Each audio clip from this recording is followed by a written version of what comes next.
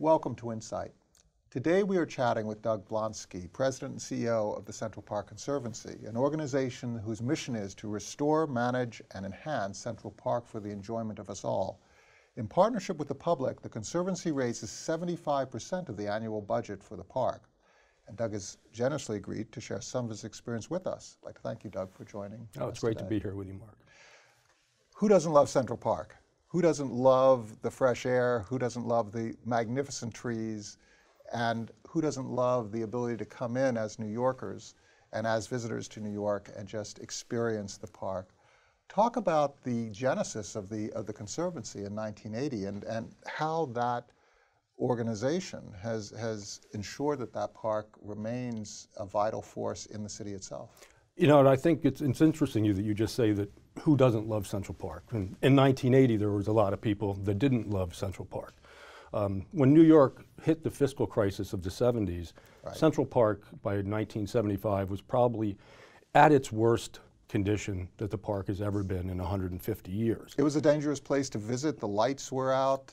Every light was broken in right. the park. Crime was at an all-time high. It's amazing just to think about it. Back in 1980, we had almost 1,000 major crimes in Central Park. Last year, 2014, there were 85. And half of those were unattended property. So people just put their bag down, felt so comfortable, and they walked away. And this is a park that has seen an increase from 12 million visitors a year back in the 80s to over 40 now. 40 million. So you see it's a direct correlation of you make it better, you bring good use in, population rises, and crime goes down. But the genesis of the Conservancy was in the 1975 and the late 70s, the park was so bad. You know, New Yorkers were starting to get really angry that how could we let New York's greatest asset, and really one of the world's greatest assets, go to such despair. And we were the brunt of the jokes on Johnny Carson, and you know, I sometimes like to credit him for getting this thing going. But several friends groups started popping up around the park, and there was a Central Park Community Fund, which was run by Dick Gilder and George right. Soros. Mm-hmm. And Betsy Barlow-Roger, who was the founder of the Conservancy, created the Central Park Task Force. And there was also a Friends of Central Park. And Gordon Davis, by 1979, became the Parks Commissioner. And Gordon was brilliant in his assessment. He goes, I better bring these strong groups together. Right. And so really was a merger of the Central Park Community Fund and the Central Park Task Force, with Betsy Rogers in 1979 becoming the administrator of the park, and then in 1980 taking on that role of the president and CEO of the Central Park Conservancy. And it really is true that this was a combination of private interests, business interests, nonprofit organizations. Government played an incredible role. It was very much of this sort of uniquely American practice of taking the individual on the one hand and the collective elements of society, whether it's government, collective nonprofits, collective businesses, corporations, and creating out of that a series of responses, taking the strengths from each of the individuals or groups that each had to contribute. Yeah, and I think that was the brilliance of it, and I think that's why I think Gordon deserves an incredible amount of credit, because as being a public city official, being able to step back and actually mm-hmm. saying, hey, we need help here. We're not going to be able to do this on our own. And I think it was a good time in the history of the city, because I think the major corporations knew if they were going to retain the best and the brightest and get people to move into New York City, which was crucial to help New York City in general just mm-hmm. get out of the fiscal crisis, they needed to support having a great park so families would want to come back into New York City. So in our early years, it was really a real focus on great corporate support. But you know, it was just amazing in the early days, because the city really was always, and they still are, they set the policy for the park. Right. We just run the park for the city on an everyday basis. But it was crucial in the early days to really rely on the city more than the Conservancy, because we were a young, fledgling organization. So really those early capital projects were funded by the city. You know, what we were doing at that time, which was interesting, is we were kind of leveraging our support to help the city. And when I say that, it was like we were funding design projects. Mm-hmm. So we had literally, you know, shovel in the ground ready projects to go. Right. And, you know, the financing then in the city was a little different. So at the end of the fiscal year, if there was money left over, the city was actually looking for projects to do. And so we were able to kind of leverage that money and really start doing projects throughout Central Park. Talk a little bit about how you manage the park as a natural environment within a city, and also recognizing some of the constraints of a natural environment that is cut off from the outside world. It actually exists within the sphere of itself. Yeah, there's solid walls around the park, so it's very interesting. But we really have to go back 160 years and really give credit to Frederick Law Olmsted and Calvert Vaux, who were the creators and designers of Central Park. Think about it. When the park was created, most of New York City lived below 23rd Street. So the park was created to be this respite, this place, this democracy where people can go. They couldn't afford to go up to the Catskills or the Adirondacks, but it was for the everyday New Yorker to be able to feel that they went to the Adirondacks. But it was also designed and built to be an economic engine. It's interesting because New York City was not really competing wonderfully with the other cities in the world. It was a very unhealthy city. Everybody had their individual wells that were all pretty much contaminated. And so the two things that kind of happened during the same period of time, fresh drinking water came to New York City, and then shortly thereafter came Central Park. And immediately the city started exploding up around this Central Park. But think about, the park was just kind of a wasteland of no trees, very little vegetation, marshy and dirty areas. And Olmsted and Vaux have this brilliance of wanting to create something that was so incredibly natural, but man-made. Right. And they only thought you hit excellence when people would walk in and say, my God, God did a great job here. And that's what their goal was to do, and they did it better than anybody. And fast forward, what we have to do today is to keep that environment in good shape is a real challenge. And we have over 100 acres of woodlands in Central Park, which we're doing major work in right now. And it's, how do you come up with management strategies so people don't trample through the woods? How do you come up with management strategies that there's no litter in these areas? And we've actually perfected the art of kind of carry in, carry out. As much as we possibly can, we're taking more and more trash cans out of the landscapes and moving them as far as we can to the perimeter. One of the things about the ecosystem and seeing the ecosystem getting stronger is the fact that we never had chipmunks in Central Park. And now they're actually back in our woodlands. And one of the reasons we see that's happening is because by taking the trash out of the woodlands, you're actually killing off the rat population, right, which is a competitor for food. And so now, without the competition, the chipmunks are back. So let's describe the physical layout of the park.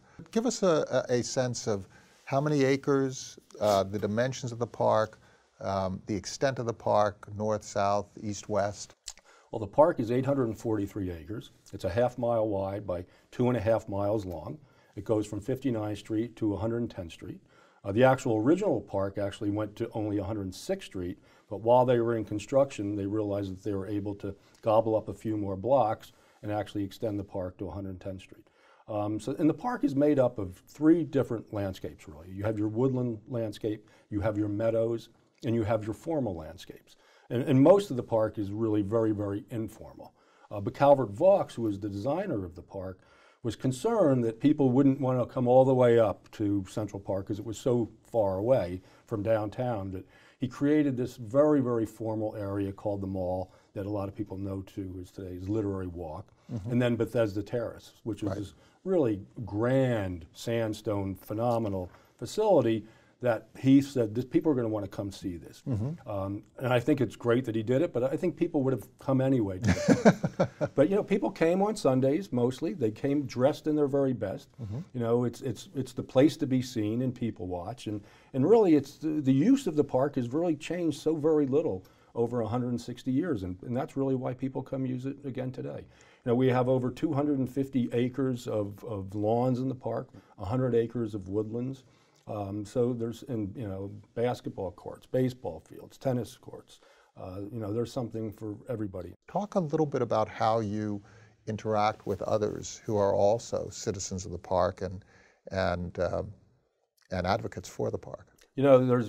It's about partnerships, and you have to get along and work well with your partners. And the first thing that I get asked when people come to visit us from around the country and around the world, we want to start a conservancy but the Parks Department or some other agency's not doing what they should be doing, what do? You got to get along with them. You got to work with them. So everybody's pointing fingers so often in these situations. And it kind of gets to be a stalemate, and it takes years to get things moving. So, the New York Roadrunners Club and Mary Wittenberg, we've been, close friends for years. You work together. They're there to bring good use to the park. If they're doing something that you don't quite like, you got to work with them and talk to them. Public theater is another great institution. Every week we have runs, we have walkathons, we have things going on in the park. We have to work with all those components. And I don't look at any of them as competition for donor dollars. I really don't. And that's why we like working with other institutions and other partnerships, because, the people that live around Central Park support Central Park, and they support it in a way that it's a really great investment. It's the one institution that I can tell you that I can almost guarantee you, if you give us money, you're getting more money in return for that, because look at what happens to the real estate values around the park. It's made the real estate really doesn't make sense how much some of this real estate is because of Central Park. So there's very little competition for that kind of donor dollars. And your budget is? $58 million a year. We raise 75% of that. The vast majority of that is from people that live around the park. It's individual donors. We have still some wonderful, incredible corporate support, institutional support, foundation support. But at the end of the day, it's about the individual citizens that use the park and come in the park every day and love the park, and they need to get involved. Our biggest challenge, though, is people still don't really recognize the Central Park Conservancy, because it's still a very strange anomaly. They think it's the Parks Department, or there is a Conservancy. So you have a branding issue that is ongoing. Branding issue, yeah, and that's that was a challenge in the past, because there was a period of time where we've always had great relationships with our parks partners, but there was a period of time that it was nice for the Parks Department to kind of take the credit for bringing back Central Park, and during most of the 90s, we couldn't even put Conservancy on our uniforms or on our vehicles. And then under the Bloomberg administration, we really talked about this issue of branding.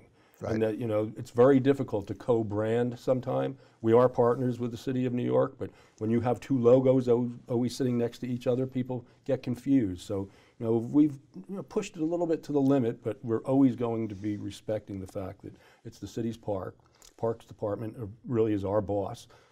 As the administrator of the park, I report to the Parks Commissioner, but as the president of the Conservancy, I report to our Board of Trustees. When you raise funds for a capital project, do you do it in coalition? Because no matter what your capital project might be, whether it's an area that runners use or an area where dog walkers use, whether it's a performance space, there are going to be different interests. The interests are not going to all be general interests. They will be specific. Do you create coalitions around those capital projects when you're raising funds for that type of?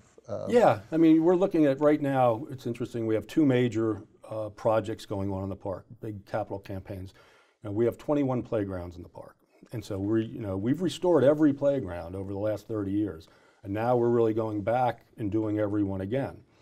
We want to make them more sustainable. We want to make them more accessible. We want to make them a lot more fun. We want to integrate them into the landscape better.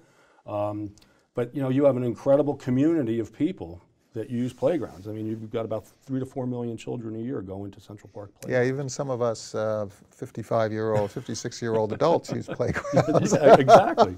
So there's quite a community there that we deal with. But we do all the design in-house. We do all the landscape management in-house. So, we really put together a whole package, and then we need to go out and sell it to the communities that really use these areas. Whatever you do, you always need to know you're moving forward. I think that's something crucial that we always have to do, because you can get stymied, you can get a setback. There are a lot of people that have a lot of feelings about Central Park. At the end of the day, that's a good thing. We have 5 community boards that sit on the park. Right. In the very early days, we would just go to the one community board in the community of that playground or that landscape. And we realized pretty quickly that, everybody looks at Central Park as their park. Right. So now we actually go to all 5 community boards, and plus we go to all the other advisory boards around Central Park, which there's quite a few of them. So the public approval process or I'd like to say more, the outreach that we do when we do a capital project is quite as extensive. I mean, you can easily go a whole year going through this process. And this is after we've done a preliminary design. You go through the process, then you do a final design, and then you go through the process again. And what does your staff cadre look like? And of course, you have a lot of volunteers as well. So talk about how your staff breaks down and what kind of roles you have as part of the Conservancy. We now have about 350 full-time Conservancy employees. When I started there in 1985, we had about 40. So the Conservancy has grown dramatically. About 220 of those are actually people working in the field. And those are the folks out there from picking up the litter every day to mowing the lawn, to pruning the trees, to making sure that every monument in the park is cleaned and waxed and bronzed every year. So you have different specialists. You have horticulturalists, you have people who simply contribute their manual labor. You have people who are specialists in preservation of sculptural artworks. It's quite a cadre of different skills that you have to bring under one roof. Yeah, it's like curating an incredible museum. You know, if you look at the beautiful rustic structures in the park, we do those in-house. Our staff historic learn restoration. those skills. Historic restorations. You know, every one of the monuments, every year we have a beautiful crew that works full-time, and then in the summer we actually bring in a group of about 5 interns that are usually fine art students or conservationists, and they work alongside of our team, making sure every monument in the park gets cleaned and protected. So there's a real variety of programs that people can do in Central Park. You know, we could not do it without volunteers. We have about 350 people that volunteer significantly in the park, and then through the course of a year we have about 1,000 people that go through our volunteer programs. Last year we had about 52,000 hours of volunteer work. And so we absolutely could not do it without the volunteers. We manage the park in a very interesting fashion that we call it zone management. And this is something that we instituted in 1995. And it's bringing a real accountable management system into the park. You know, when Betsy Barlow Rogers became the first administrator, that was bringing an accountable person managing the park. Prior to that, nobody knew who was really responsible for Central Park, and that was one of the biggest issues. You know, people don't realize that back in 1980, when the park was in horrible shape, they still had almost 300 employees working there. Not quite sure what they did, but they did have quite a few employees. And with that comes accountability. It comes you're able to now impose metrics. You're able to tie those metrics back to individuals. Individual budgets for individual specific budgets. areas of the park. I can go out in the park and walk through the park, and I can tell you immediately that someone is doing really good work in their area, or where is somebody maybe falling short, and let's figure out what they need and what resources. Because every zone gardener in their area is responsible for everything.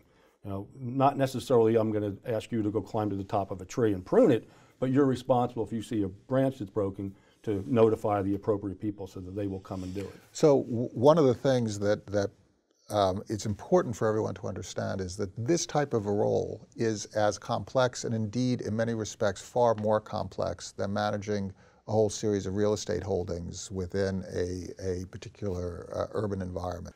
You have to be flexible, you know, you have to listen to people, you have to not say no immediately and let's carry this through. Maybe but also not be a pushover. And not be a pushover, because you know, at the end of the day, what we're doing is making sure that we're protecting the park today and for future generations, and protecting the legacy of Olmsted and Vaux, which, you know, you look at a lot of other parks throughout this country and people did not protect their legacy, and those parks have disappeared. Right. And these are two of the most prolific landscape architects, and there's just very few of their parks existing, and people are finally starting to realize the significance of what Olmsted and Vaux did.